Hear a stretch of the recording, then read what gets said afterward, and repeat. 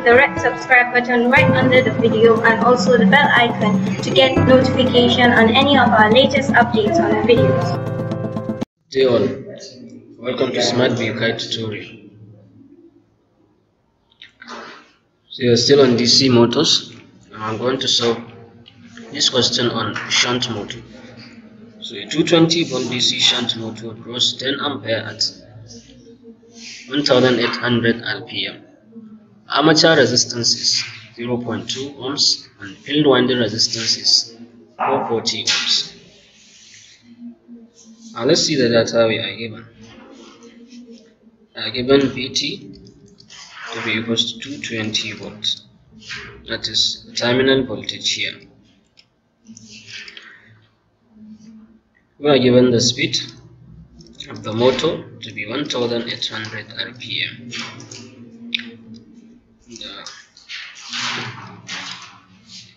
The question said the motor draws 10 ampere, which means IL is 10 amps. The field winding resistance is 0.2 ohms. Beg your pardon, this is armature resistance, and the field winding resistance is 440 ohms. So we are asked to find the torque. Now based on this, you know the equation of the torque to be P over omega, while omega is the speed in rad per second. So the power of the motor is IA. So to find IA, we first have to find the current through the field winding. So IF, you can see from the diagram that since it is a shunt motor, Vt is the same voltage across this branch as well as across this branch. So IF is going to be Vt over Rf, and this is 220 volts over 440, which is 0.5 ampere. So now from the current equation, we know that IL equals to IA plus IF, and that means IA is going to be IL minus IF. So we have 10 minus 0.5, which is 9.5 ampere. So the voltage of the motor, you know, is Vt minus IARA, the terminal voltage, minus the drop across the armature.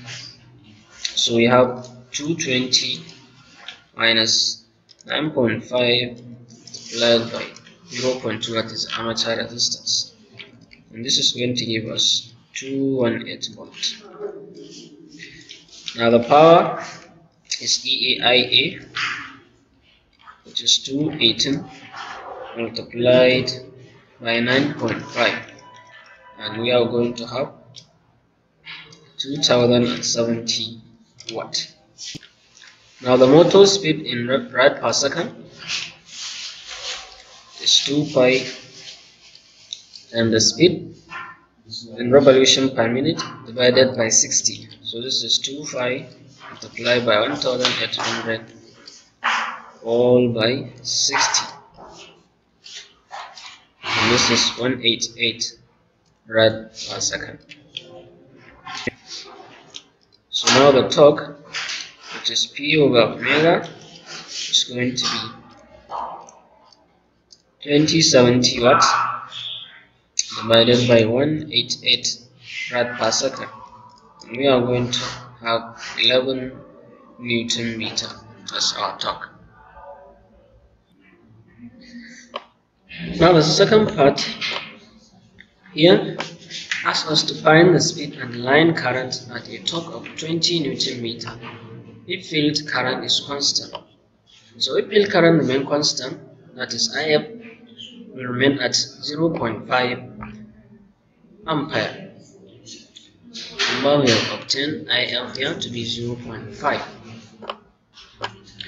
So for the B part, We know that IF is 0.5 ampere.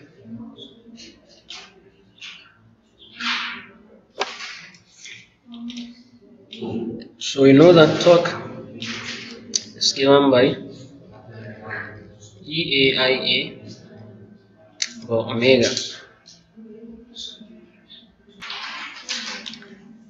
which is equals to the power over omega. But omega is EA divided by K, where K is a motor constant.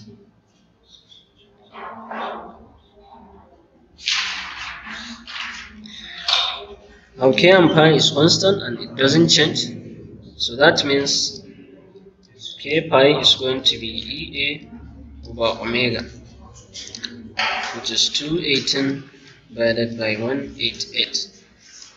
We are going to obtain 1.16.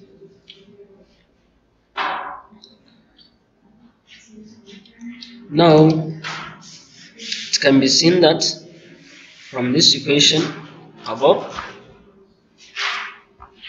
that is TA, here we have EA over omega, which is the same thing as K pi here. So this means our torque is K pi multiplied by the current IA. This is going to be 1.16 IA. Now the torque is already given as 20 Newton meter. So that means our IA is going to be T over 1.16, which is 20 divided by 1.16, and this is going to be 17.3 ampere.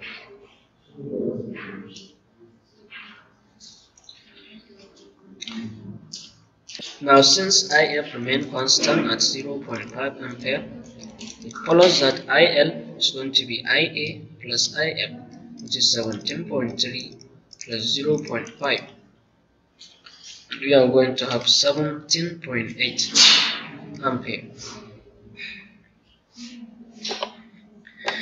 Now we are trying to obtain the speed at this value of armature current.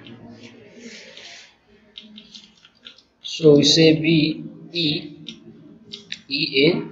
the terminal voltage minus the drop across the armature. This is 220 minus, remember here is 17.3 multiplied by the armature resistance. So this is going to be 217 volt. Now omega equals to E over the constant K pi.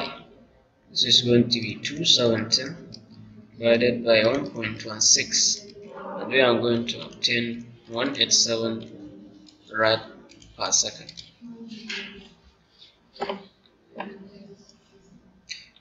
We can convert this speed from rad per second to RPM, that is, you multiply omega by 60 and divide by 2 Do this and you are going to have 1790 RPM.